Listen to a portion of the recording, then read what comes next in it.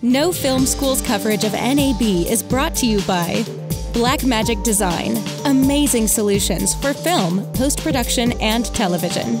My Road Reel, the world's largest short film competition, is back.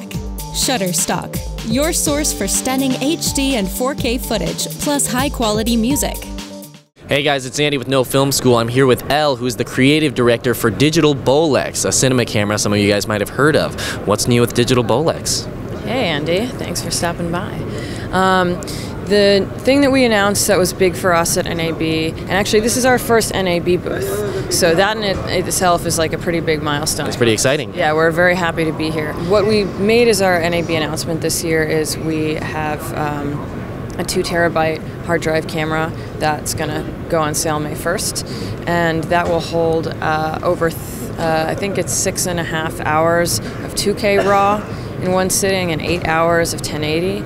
And that's designed more for our users that are doing like really hardcore documentary work or are filming live performances, because we have a lot of really amazing nature documentary filmmakers that use our camera, and a lot of times they're like, you know, we want to go out into the jungles somewhere in Southeast Asia and we're going to be backpacking and we're not going to be back for days and we don't want to carry all this stuff around. Can you just make a bigger camera? And so we did. Yeah, that is pretty, it's a pretty interesting anomaly, I guess, in today's day and age, to have an internal SSD, non-removable media. Can you tell us a little bit about that decision? Well, originally it was meant just as a buffer to the CF card slots that we have in the back. It was a means to protect our users' footage by ensuring that the first place that all the footage wrote to, because there's so much data being copied, was a very safe, secure drive. And the drives we have in the camera are very expensive, enterprise-class SSD, and the stat on them is supposedly that you can write and rewrite them every single day for 5 years without the drive being degraded. It comes available in standard C-mount, MFT, and PL. And we're hoping to announce a 4th popular mount shortly that we had a couple meetings at the show about that went very smoothly. You can't say which mount that might be? I can't say what mount that might be, but perhaps by Cinegear we will all know. Also, it's very obvious.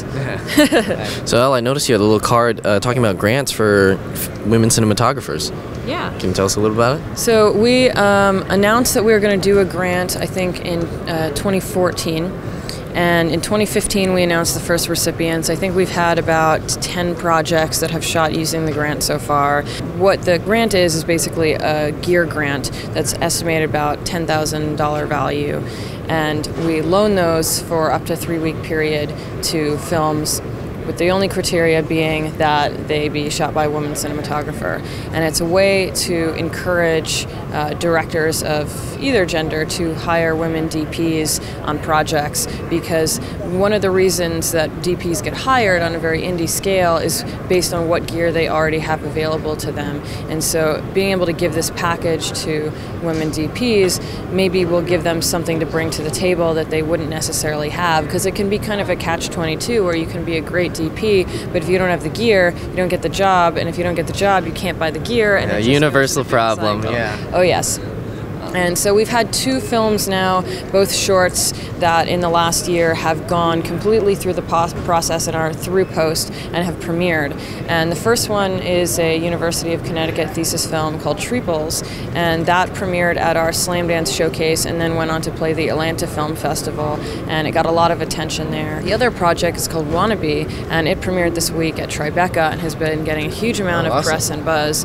And we're really excited because the filmmakers for that are just incredibly enthusiastic about the product and about the grant.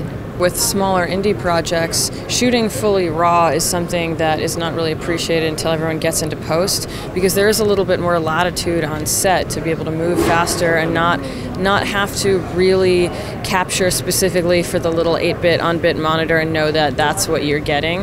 And so we've had a lot of people that, you know, are using the camera for the first time with the grant and are going, whoa, this really helped us get what we wanted, and we didn't know, you know, based on the schedule or the budget, whether that would have been possible. So that's been really great to hear.